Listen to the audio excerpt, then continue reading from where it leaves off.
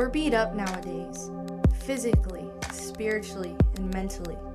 My question for you guys is, what are you doing on the daily?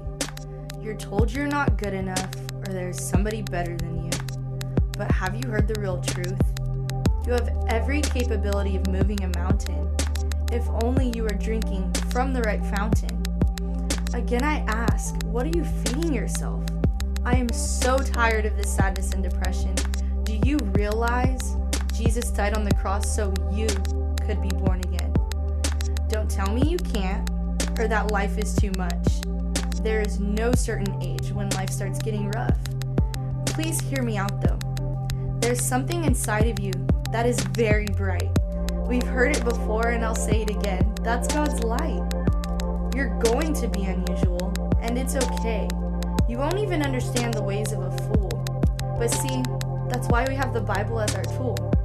We can't do this on our own, and in the end, we'll still get hurt by words and weapons. So hold on to the promise given in Isaiah 54:1-7. No weapon formed against me shall prosper.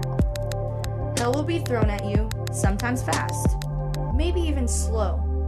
Guess what? God guides you where to go. You are not too young, and you are not too old. See, when you open your eyes, the devil tries to get bold. This is because you're seen as a threat.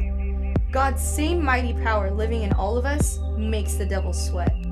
So may I remind you to stop being scared.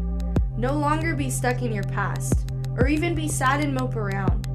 You are strong, you are driven, and the impossible, that's God's playground.